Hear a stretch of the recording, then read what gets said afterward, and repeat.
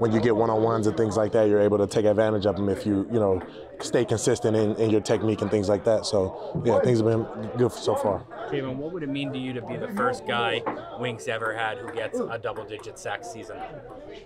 I mean, honestly, it'd be a blessing, I guess. Right now I'm at 8.5 sacks, most sacks I ever had in the NFL. So it's like, it's only up from here. The bar keeps continuing to move, and I'm proud of that. Kayvon, you made a point in the offseason to talk about how last year maybe in your mind you had a little bit more thought about numbers, and then this year you weren't going to think about numbers, and now all of a sudden here you are sitting.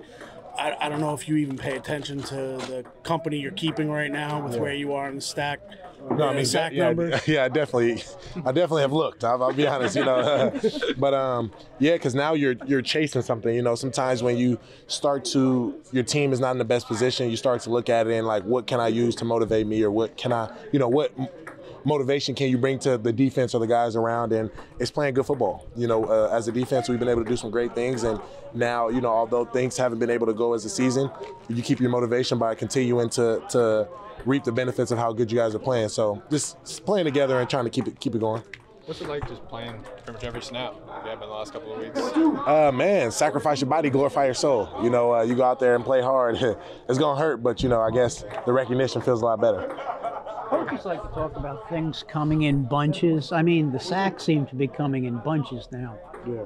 I mean, I think when people say like the term like, oh, they come in bunches, like that's almost like disrespectful to me. And I say that in the sense that like you see a guy like Danielle Hunter with 10 sacks, like he didn't just go. Now, granted, Khalil Mack went and got 6 sacks in one game. That's in bunches. Everybody else, a guy like Danielle Hunter that got 10 sacks, he's been getting at least a sack every game. And you talk about putting the work in and like really, executing your plan and your technique and things like that. Like it's a lot of hard work.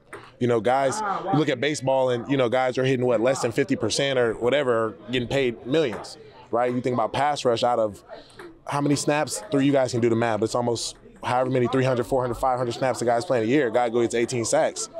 He's a legend, So I think that, as pass rushers, it's very hard. And, the guys who are able to do it at a high level consistently, they deserve the credit.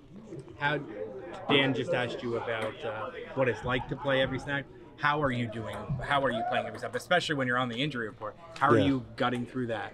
Conditioning. It's all about condition. It's all about what you're doing in the offseason. And that's kind of what I prided myself in, knowing that, like last year, I felt like I wasn't prepared. And coming in, playing every snap, and this year I knew what it was going to be. So just training and kind of putting myself through that in the offseason so that I could continue to make that run and that stretch at the end of the year.